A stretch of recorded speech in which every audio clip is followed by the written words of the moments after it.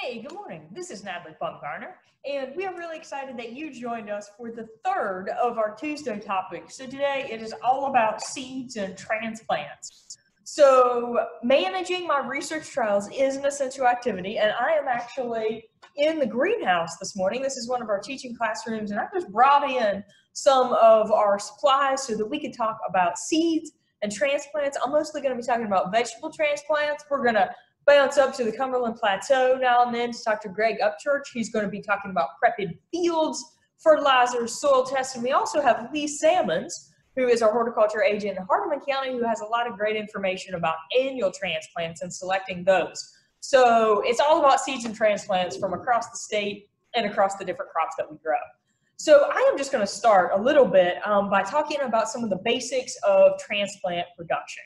And so what are the keys? We want high quality seed, good location, good containers, media, and of course the growing environment. So let's kick it off and we'll start with seeds. So we want to select seeds that have good disease resistance for the challenges that we often have in our own gardens. We want high quality, right? Recently tested, new, if at all possible. But here we are in the middle of a pandemic, and there's actually a challenge in getting garden seeds. So the question you might be asking is, tell me about seed storage. How long do seeds last? And so there are different categories. We have some that are kind of our shorter duration storage seeds, right? Lettuce and beans, some of our medium ones like cucumbers and some of our cucurbits.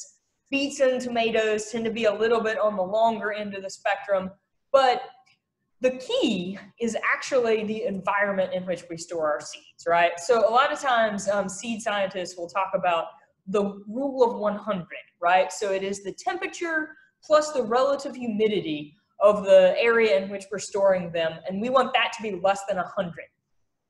So if we have them in a 40-degree refrigerator and it's 50% relative humidity, then that is a good storage environment. We also want consistency. We don't want heat and moisture and then dry and cool. So maintaining those seeds in a consistent environment means that they're not going to pick up a lot of moisture and they're not going to constantly be going through fluctuations. Another question that often gardeners have is, well, should I refrigerate or should I freeze my seeds? So there are certainly very long-term storage facilities that do freeze seeds at very low temperatures. But for us as gardeners, we often don't need those kinds of mechanisms. A good refrigerator with a consistent humidity and not a lot of fluctuations will get us the year or two or three that is useful for us as gardeners. Another important thing to keep in mind about freezing is that our goal is to keep that moisture percentage of our seeds low. However, we don't have a good way to test that. And if it tends to get too high, then freezing, and actually, of course, freezing those water molecules inside those seeds could actually damage them.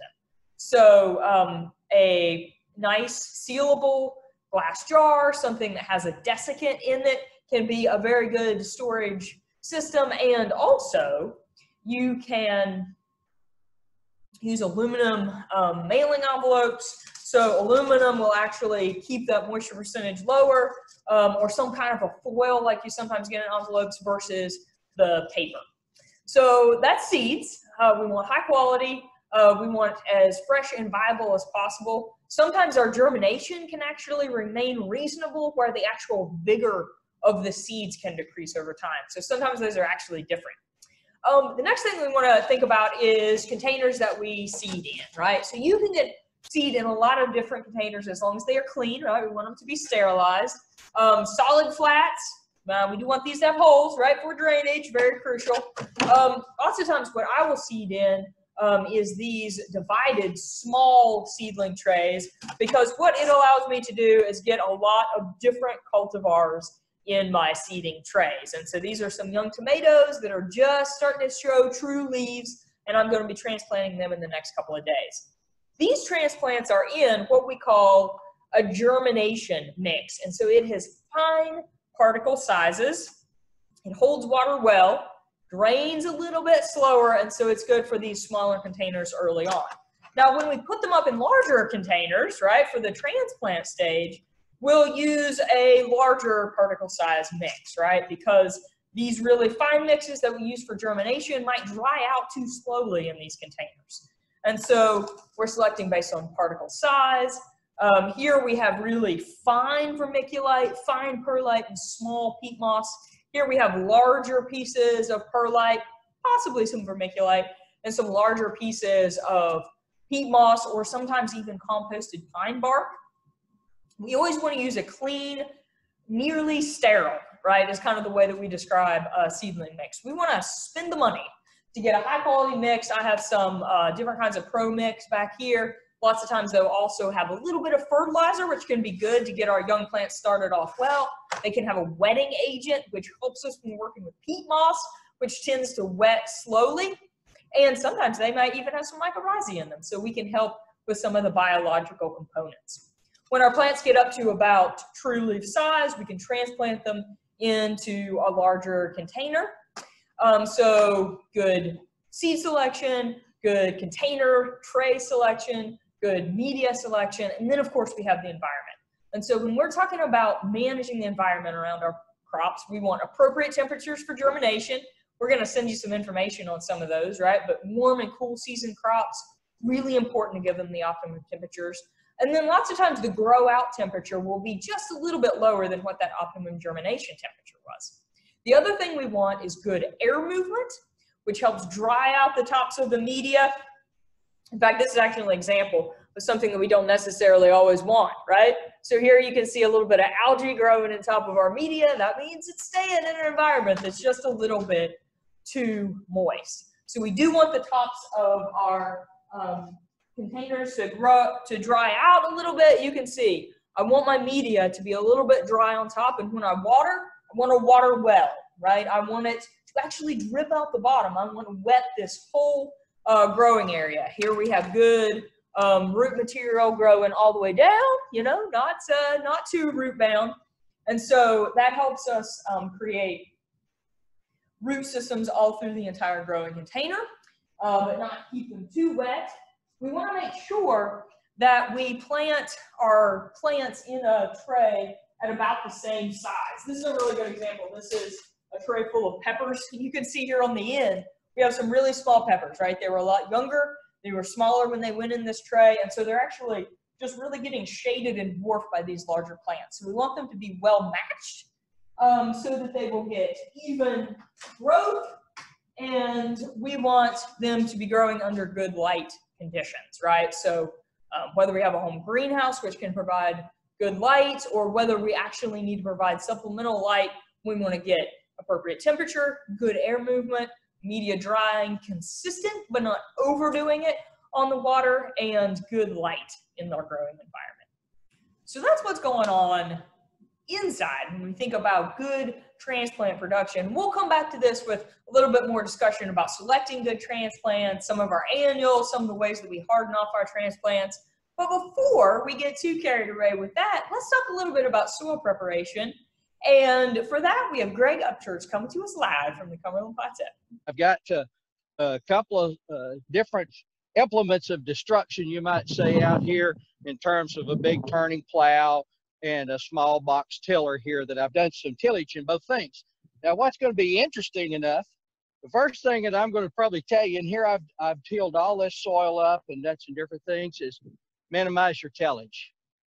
A lot of times when we start really over prepping sites, we can actually collapse those soil profiles, and they can condense and press down, and the soil aggregates that we can have in that soil profile can actually go away. Our number one thing for building soil structure is actually going to be plant material. And so we want to really work hard to build up a soil profile. Now, the garden I'm standing in here, the actual spot that I'm at right here, right now, we didn't have anything planted in it. We mowed it off back over the summer. You can see a little bit of clover that was in here through last summer, maybe some winter annuals behind me, kind of on the lower edge of an older garden site down here. But what I'll be doing this year is coming in, tilling all this back down, and part of this I'll put back into plant material to grow bees, to feed my bees in the hive just right over here, just beyond the camera range. and our vegetable garden plot. So why would I till it then?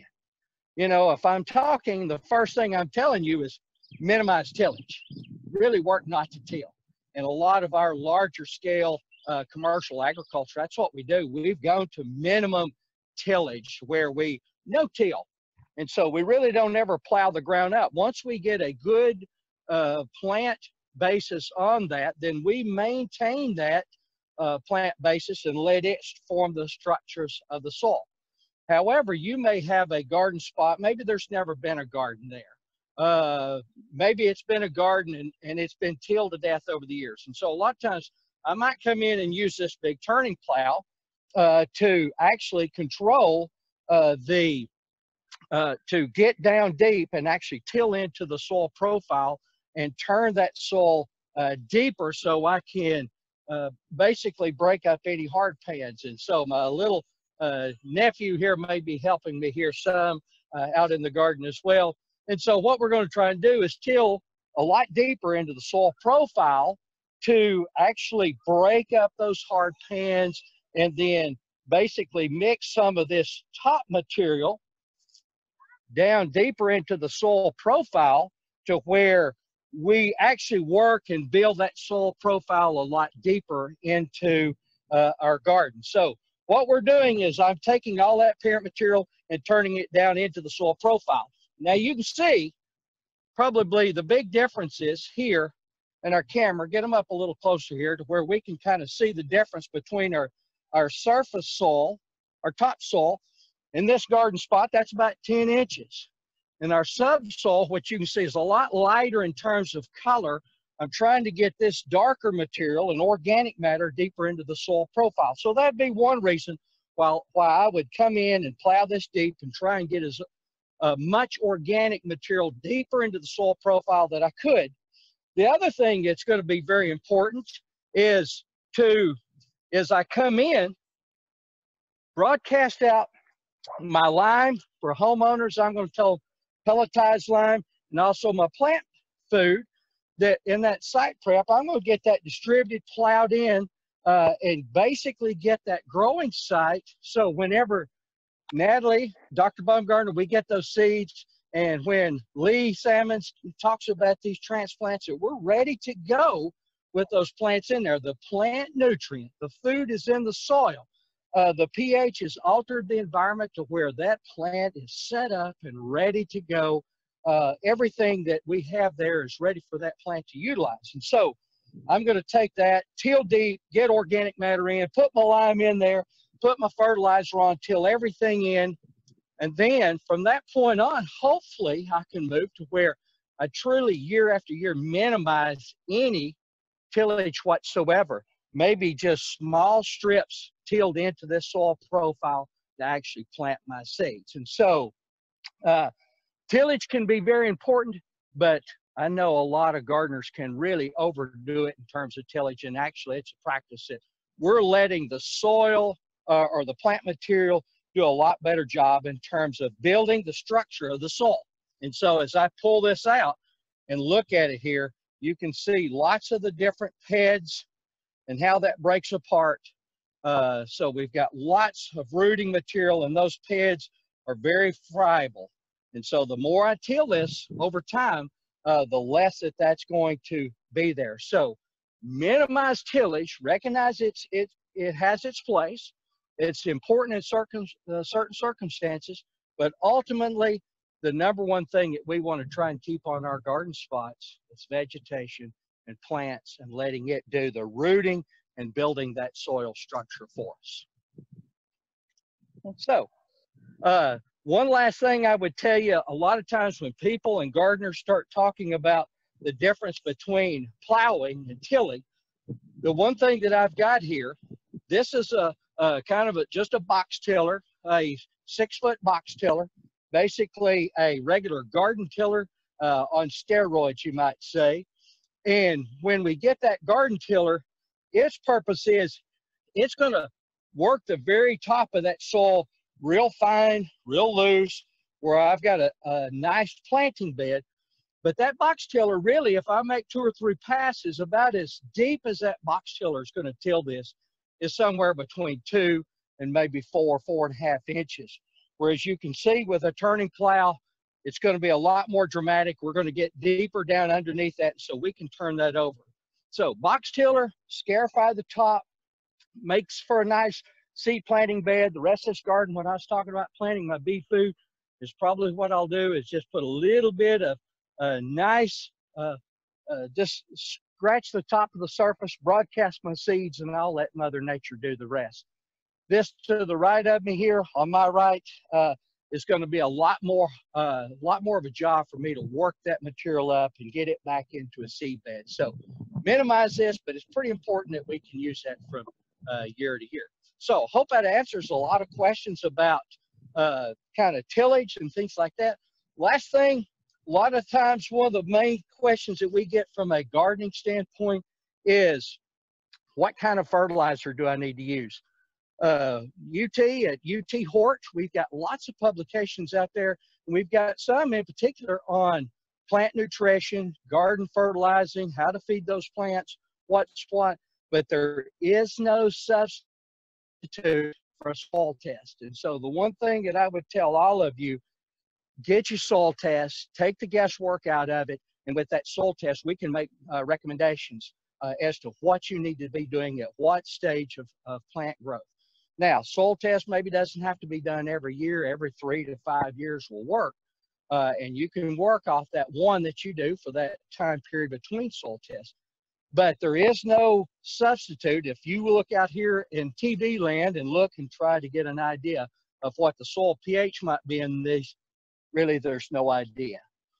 We might use crop and vegetation, and how vegetation and plants doing is some indicator of pH, but ultimately, until we really do that soil test, it's hard to say. Now, I know a lot of you on here probably watching today may be working in raised beds. The one thing that I would tell you from a raised bed standpoint is, don't confuse a soil test with a growing media test, because those two are going to be dramatically different in terms of how we run that analysis. And if we've got a composted type organic bed that we're trying to do a regular soil test on, well, one, UT's probably going to send it back to you. They might do a growing media test, but they can't do a soil test on growing media and vice versa. So it's really important to get, if you're going to use growing media, to get that test done so you can have an idea of where you're at. I know a lot of homeowners, when they do a growing media test, they think a lot of the compost is really high in organic. And a lot of times that compost is not going to be as high in plant nutrients, plant food, as probably what you would think it would be.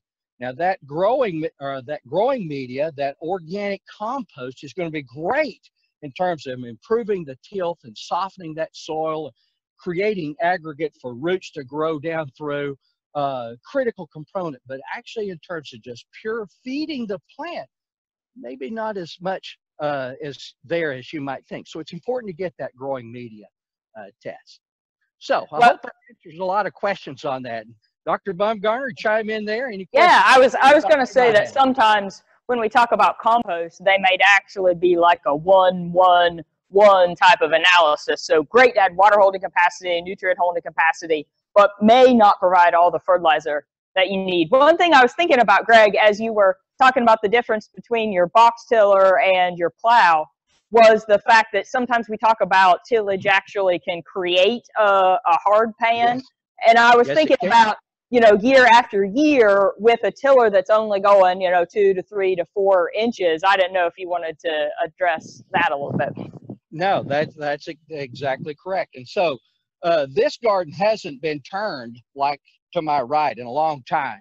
And so most of the time, all we do is basically scratch the surface, get deep enough that we can have a furrow deep enough to plant. We try to keep the garden in terms of vegetation, some type of vegetation. I'm not as concerned. Of course, we really kind of mow it off and keep it pretty clean. And so other than a few winter annuals in the clover, you really don't see much else in the way of weeds. But Dr. Bumgarner is exactly right. If year after year after year after year, if I do just tillage, very shallow, I can create a hard pan. which is a impermeable layer that basically will not let those roots kind of grow down through them. So I can come back and I can use that deep plowing basically to flip that over. Or some radishes or something, right? Cover crop could actually be an option too. And that's what I was going to say. NRCS will tell you anytime you plow, you're basically creating hard pans. And so I would tell you to focus on trying to use vegetation to get those roots deeper down in the soil profile. A lot of these new trends now, as we get this in wheat or rye or something, letting that stuff basically almost to the point of maturity, an annual, and then coming in and rolling that, crimping it over, creating an organic mat that we can just maybe cut us a little slit or poke our holes in to plant our seed. And that cover crop actually serves as our weed barrier out here.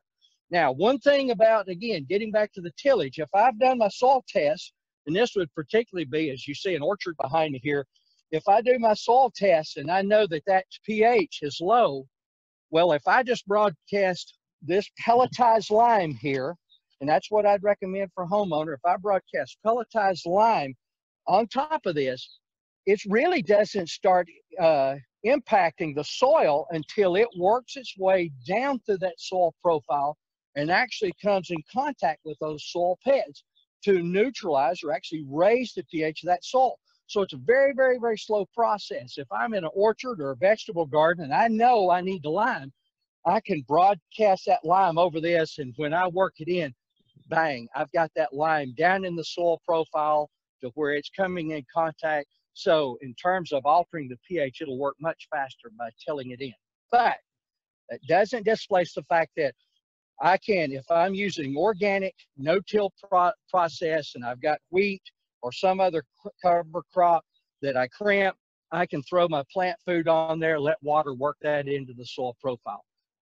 Again, parting words, just remember, the more you till, the more you lose that good broken structure and the pliability of that soil.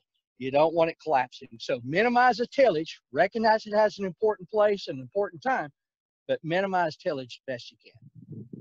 Hey, Greg, we've got a couple of questions in the chat box, so I'll just go ahead and throw them out there and we can kind of talk about them because they are about tillage and soil management. So one is about using a broad fork for breaking up hard pans, and there may be some folks who, who have experience with that, and we'd love to hear your comments. I guess I would say if you can get under the hard pan. Yeah, and I tell you, the one thing, and like this, the little tractor I've got right here is a 34 horsepower, 32, 34 horsepower tractor. If you want to know how much horsepower your tractor's got hooked to a piece of tillage equipment like this, and actually, truthfully, I need to take one of these off and just use one plow, because you set that thing in deep for it to really plow and turn deep, it'll stall a tractor out or spin it out. It's really hard. So the deeper that we can pull into that and turn that soil over, ideally, I'd like to get this plowed down to 10, 12 inches to get that organic matter to where I get more organic matter deeper into the soil column to where I have more moisture. So if you can use, if it's a small site and you can use a fork like that and get deeper, yeah, you can do that. But again, it takes some horsepower, either human or tractor wise, when you start really getting deeper into the soil profile.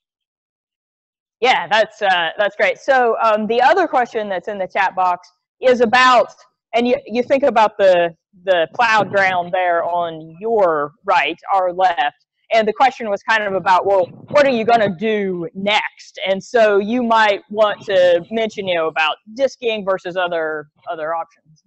Okay, so ideally, and I told Dr. Bumgarner before we got on here, I've got a big bog that I'd like to run that bog over and kind of break that up to level it out before I get into using this. Again, this is just a overgrown tiller. Okay, it just happens to be on a tractor, and I've got a big walk-behind tiller out in the garden. This would not be good to be trying to walk behind tiller out and breaking all those up. So I'd ideally like to take a disc or some type of bog that had bigger blades and kind of cut that and level it out, break those heads up, and then that'll still give it some soil structure. That's not going to break all these clods up, and so it's going to still be pretty loose and pliable down to the soil profile. And then ultimately, I'll come back in, and I probably would have hit this a lick this morning with a tiller just to kind of level it out so you can see, but we got a rain last night. And one thing that I would tell you is you don't want to plow, you want to have moisture when you're tilling that garden, but at the same time, you don't want it too wet, because too wet makes clods and it's hard to work. If you till it too much and get it too powdery, a lot of times you can actually dry all the moisture out, and so you can have an environment that there won't be enough moisture in the soil for you good seed germination. So again, don't over plow it, but work that out, smooth it out some. One thing that I would mention, it's really a little bit off target, that one thing, and I might hand the camera around here a little bit later, you'll see where I've kind of got a raised berm here. I could actually use this tillage equipment right here by making one pass one way and coming back and rolling that soil to get to together, almost like a hay windrow, but I can actually windrow that soil up. If I want to make a raised bed just strictly out of soil, I can actually use tillage equipment to build that raised bed in a garden. So great questions. You all know that small seeds can get to be a challenge, right? So so whether or not you're doing raw seeds or whether you're doing pelleted seeds, these are both lettuce right here. And so you can see the raw seeds versus the pelleted. Now lettuce, no matter how we use it, is going to be on the kind of the small end of our storage life, right? So a year or two is going to be what we're talking about as far as the storage life for lettuce. I did want to share with you a couple other kinds of pelleted seeds. These guys right here are actually a multi-pellet seed, so they have a lot of different kale in there. Now, most of the time, what homeowners are going to be using would be what we would call raw or untreated seed, right? So this doesn't have any fungicide or anything on it. And as long as we are using appropriate moisture and germination conditions, we can get, you know, good germination out of untreated seed. But keep in mind that when we talk about, you know, what do peppers really like for germination? Well, you know, 75 to 80 degrees. And so if we're trying to germinate those in 60 or 65 degree temperatures and they're germinating slow, then this raw seed, we could lose plants faster. I do have a little bit here. So these are what we would think of as treated seeds. So these have a little bit of Thyrum in them. So that's one of the common fungicides that we use. Now, if you're going to be handling these, you know, follow directions as far as whether you need to use gloves and those sorts of things. But for some of our, especially warm season crops seeded a little bit early, or, you know, transplant crops that we're trying to get going early in the season, a little bit of seed treatment can be useful. Now, maybe you don't particularly want to use a traditional fungicide. There are some biological options. Actinovate is an option that that can work well for you. We've had there have been some trials around the country that have showed that that biological option, which is a streptomyces, can actually be good as a seed treatment. So you have some good options there. I wanted to get back just a second while we had some packets here and talk a little bit about the storage information, right? So some good examples here. These are aluminum. So foil bags will do a better job of keeping the moisture low. These paper bags don't really do much as far as preventing our seeds from gaining moisture over time. So think about what you're putting them in. Now, plastic bags, right, could be good if our seeds are already low moisture, but if they are not, then that could actually be a detriment. So, you know, think about how we're storing those and what the moisture content is. I got a few seedlings back here that I just kind of wanted to show to you. Now, you may be still in the mode where you're starting a few transplants, and it is not too late to start vegetable transplants, but you also might be in the stage of getting ready to purchase plants or start to harden off and move your own transplants outside. So I wanted to show you a few transplants, and these, as you can tell, they're pretty good. They're pretty good sized. And I still, you know, pretty good stocky plant here. You can see nice deep green color. So we are about the 21st of April here. And you know what? The 22nd of April is actually the 90% frost-free date for the Knoxville area. So we're getting close as far as when we can get plants in the ground. But it's not just frost, right? It's also soil temperature. I've got a soil thermometer that I left in my own yard overnight. And when I got up this morning, I looked at it and it said 59 degrees. Now we think about this young plant and we think 59 degrees, you know, how much are those young roots going to grow at 59 degrees? And the answer is not very much, right? So root growth for tomatoes, peppers, warm season crops between 55 and 65 degrees is really not that high. And so it'll probably be a couple of weeks before I get these in the ground. And so we take environmental conditions into consideration. We also want to take into consideration whether or not these plants have been hardened off. And so these are coming right from the greenhouse. And what I'm starting to do is letting them dry down just a little bit more. You can see here I've tried to let my soil completely dry out between waterings. And so when we talk about hardening off, what are we really talking about? Well, there are several ways that you can harden off plants, right? You can reduce their nutrition, which is not the best recommended way because you can actually really slow down their growth. And random, interesting fact, tomatoes actually start initiating their blooms and their future fruit production at about 3 leaves, right? So these guys are already thinking about bloom production. And if we run them short on nutrition or get them too cold, we can disrupt early fruiting. So we talked a little bit about nutrition. Temperature is another way that we could harden off, right? But if we get these warm season, chilling sensitive crops, you know, sub 55, sub 50 degree temperatures, we can actually induce cat facing and some physiological disorders in those young fruit that we can't even see yet. So yes, I do want to lower the temperature a little bit, but I don't want to lower the temperature dramatically, right? So I'm not going to put them out tonight. I might put them out tomorrow night or the next night when we start to get some 55 to 60 degree temperatures. So what's my personal best route to harden these guys off? It's managing their watering.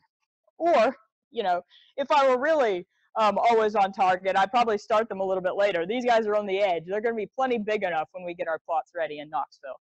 As will these larger pepper plants as well. So, so the other thing that I wanted to show you while I'm up close, when you're looking at plants, whether they're your own that you're getting ready to put in the garden, or whether they're in a garden center, right? We want to look for deep green color. We want to check for any sorts of insects. And where are the aphids going to be hiding? They're going to be hiding right in the growing points of our young plants. I don't know if you could see some aphids in there. Oh, there's some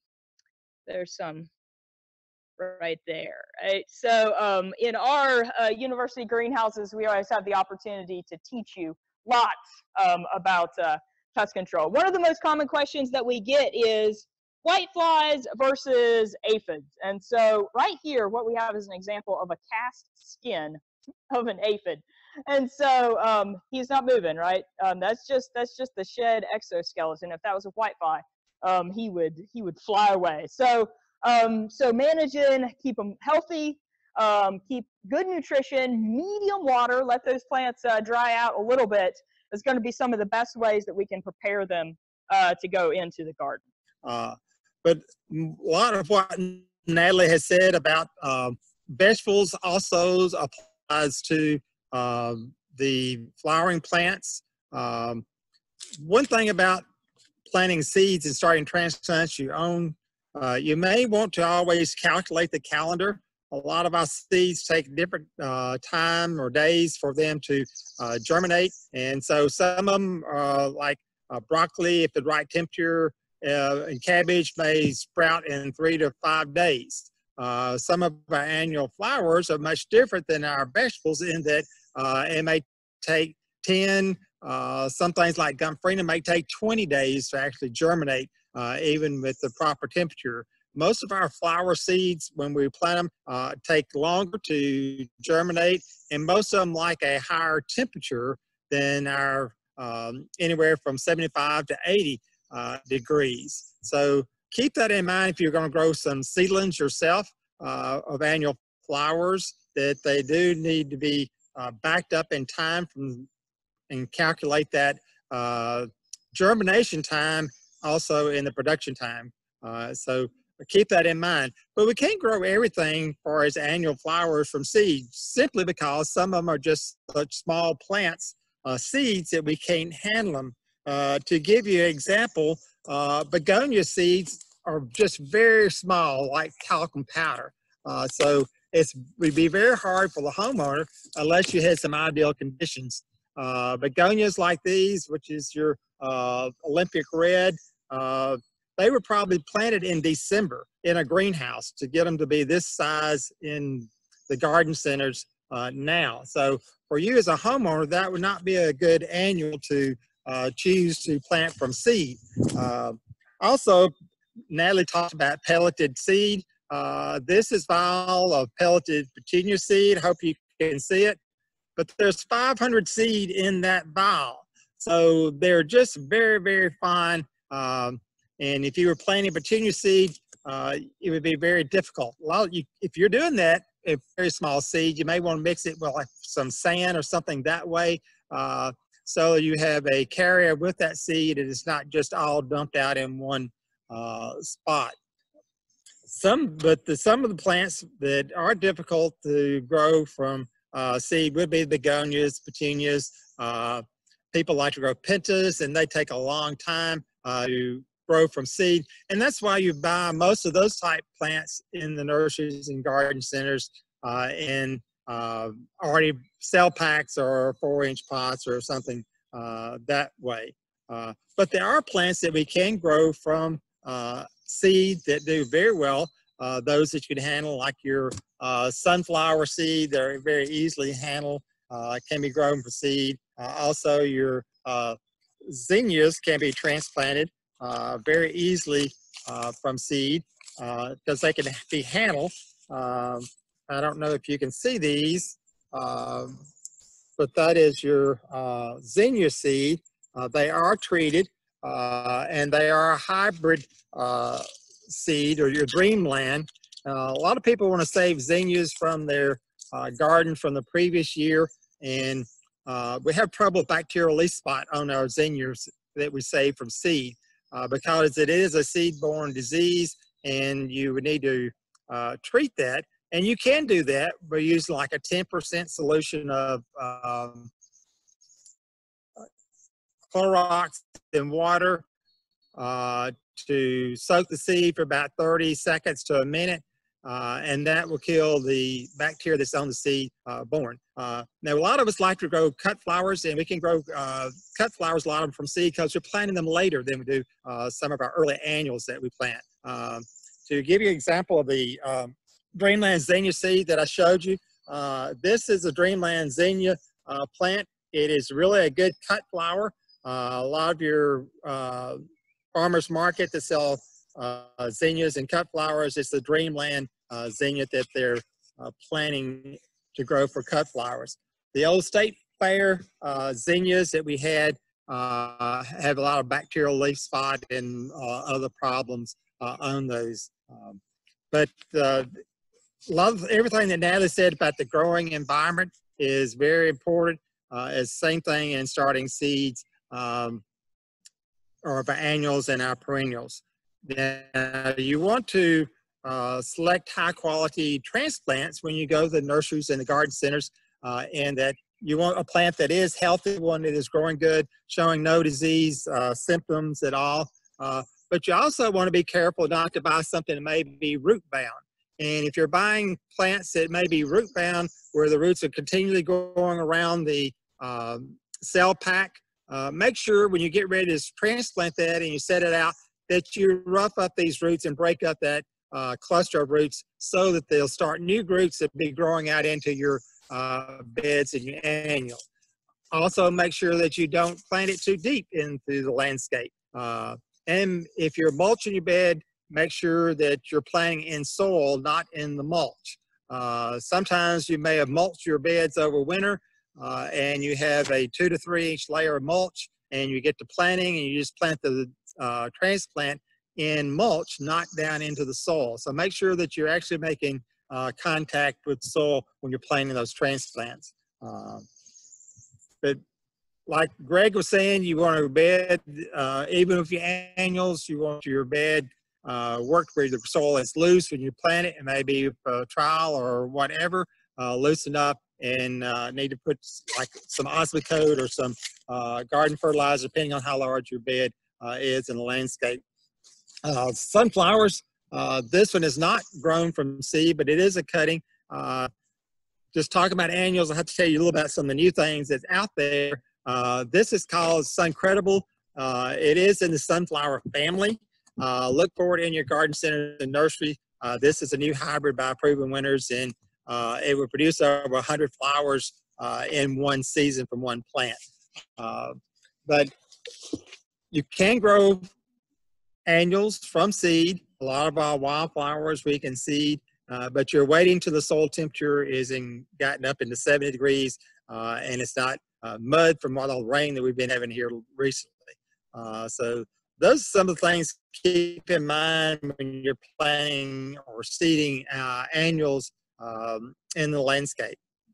Natalie, really? Hey, Lee, I just want to confirm and make sure, were you talking about Suncredible, the new Helianthus, or was that another kind of? Right, that's right. Okay. Yeah. That's from cuttings. That's not from seed.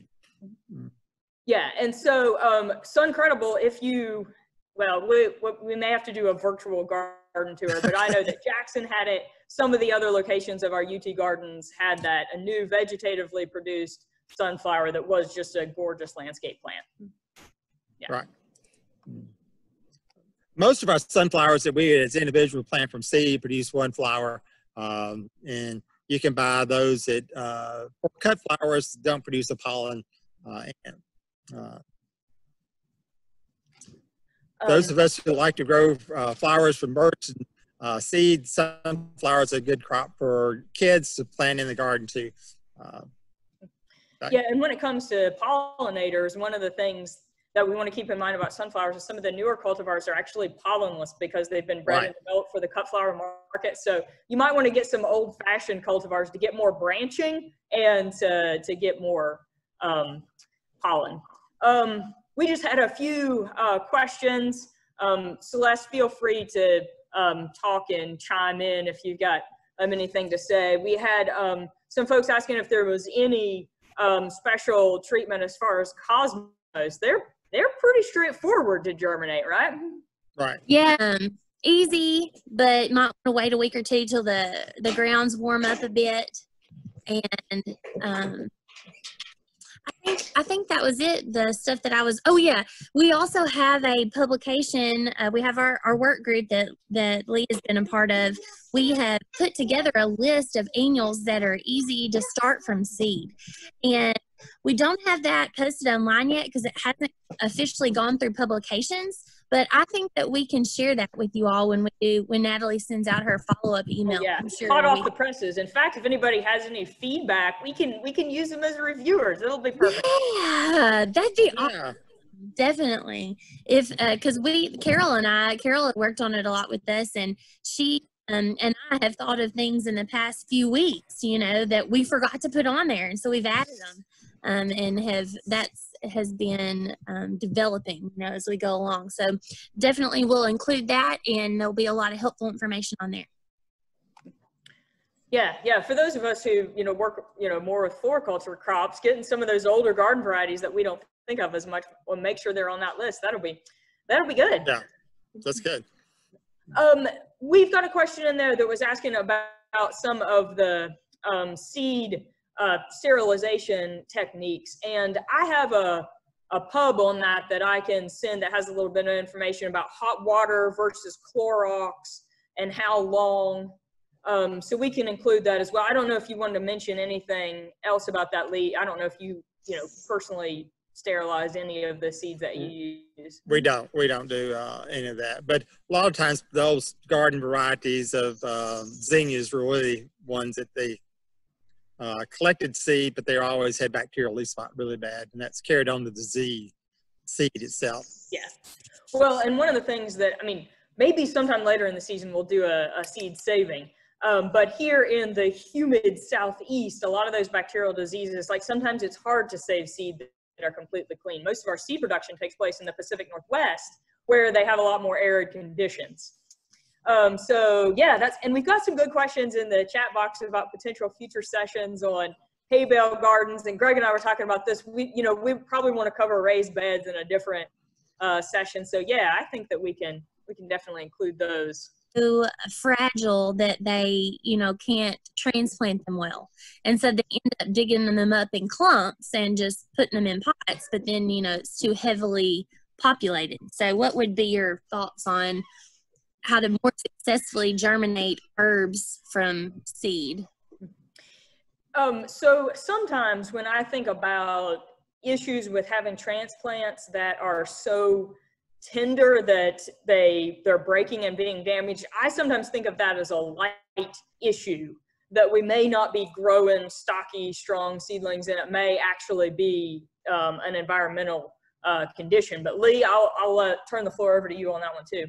Yeah, I think it's more of an environmental, not enough light, and also they could be keeping them too wet in that. And some of the herbs are just really require a lot of light more than some of the other plants. But basil's one that can be very easily grown. But if you get into like lemon verbena and some of the others that are a little bit harder to try to germinate on that. But it's an environmental situation, I would say. And then maybe we're just trying to make it more complicated than it has to be. They might want to just try doing some direct seeding, when the soil temperatures get happy, and that way they don't have to transplant, if you will, because they're already growing there, right? So that would just take out a whole nother step in the process. That are going to be in a container, you could actually start them inside and then move them outside when your conditions got appropriate, and you wouldn't have to transplant. Sorry, Lee, I think you might have been going to respond. Sometimes we try to start stuff just too early. We're too eager to go gardening, and the climate and environment is just not there. So, a lot of times it'd be better to back it up a month than do it when the temperature warms up, and it'll still grow off and do fine, just maybe a little later crop in that. Yeah, one of my favorite examples, and of course, I guess I'll go back to vegetables, is that it's 59 degrees, right? If I put my cucumber seeds out right now, on average, it might take them 13 days to germinate. But if I'd wait till it was 65 or 70 degrees, they could germinate in 6 or 7 days. And so what's true for, we can actually sometimes save ourselves time by waiting a little bit until the soil gets warmer. We had a couple of questions in the chat box that were talking about lighting in seedlings, and I didn't get into that in a whole lot of detail, but we can go ahead and mention that a little bit right now. I've actually got a couple of lights here with me, and so these are what we call T5s, right? So this is a fluorescent light. This is actually an LED. I don't know if you can see that real well, but this is an LED that can fit into a regular T5 fixture. And so if we want to give our vegetable or many of our flower transplants a high level of light that would replicate maybe what they're close to getting in the greenhouse, most of the time the distance for these lights would be in the 6 to 9 inch range. So for example, a 2-bulb T5 about 9 inches from the top of your seedlings would need to be on for about 14 hours a day to be able to get them high quality light. So distance, yes, and it can also be time, right? If we just have these on for a few hours a day, we're probably not giving our seedlings quite the intensity and total volume of light that they would require. Now, there are lots of expensive light measuring devices, but I also have some, really inexpensive light meters. This is actually, so if you're a photographer, you're probably familiar with a lux meter, but it can also measure foot candles. And so I don't know if you can see that right there. So you can see I'm at like 40 to 50 foot candles right there.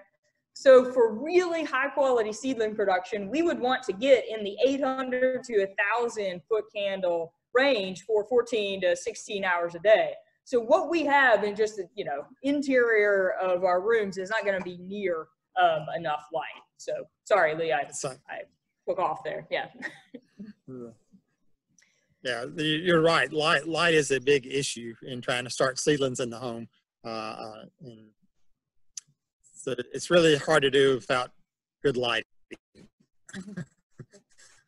Yeah, light and moisture. You know, if we were to name some of the most common culprits for young seedlings, I think it would be overwatering, poor air movement, and low light conditions. Right.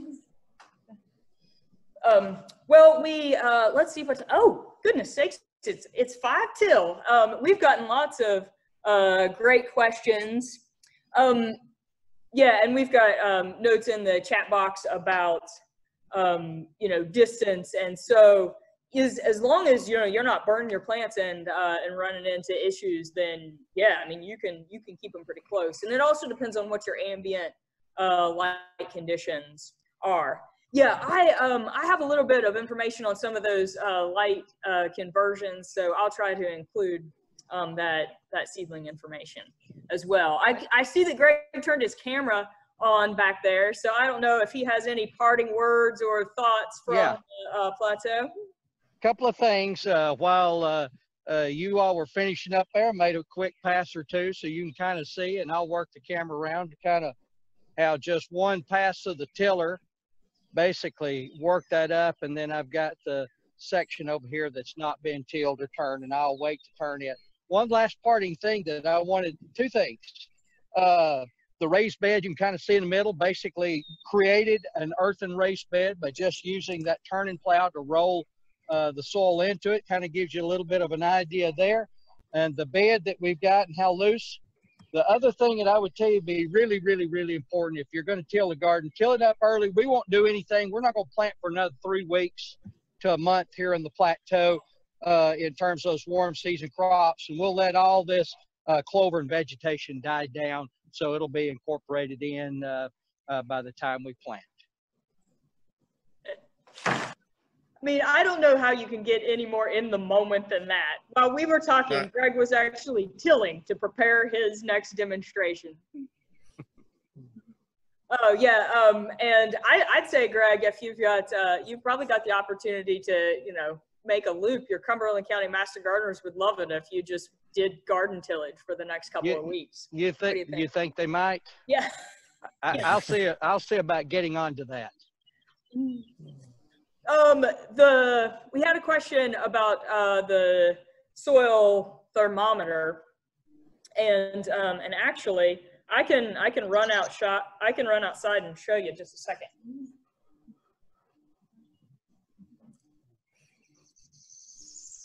While Dad is doing that, I might comment about starting like your herbs and things a little bit later, like Celeste said, direct seed in some pots once it is warmed up, and seedlings do better. So I've got a little bit of reflection there on my camera, but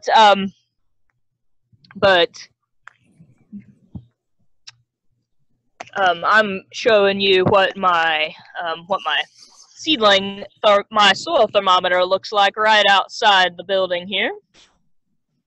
You can see right now we are at 61 degrees.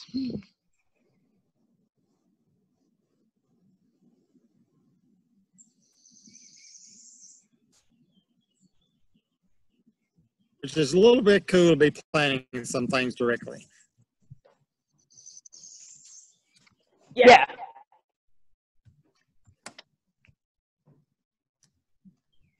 All right, so it is now 11:57, and we're closing in on our time today. We'll go ahead and close off this. We'll look through any future questions, and we'll try to send as much information to y'all as we can. So monitor your soil temperatures, get good soil tests, harden off your transplants, and we will see you again. Next week is actually going to be all about herbs, and Melody's going to be leading it. So we're looking forward to seeing everybody then.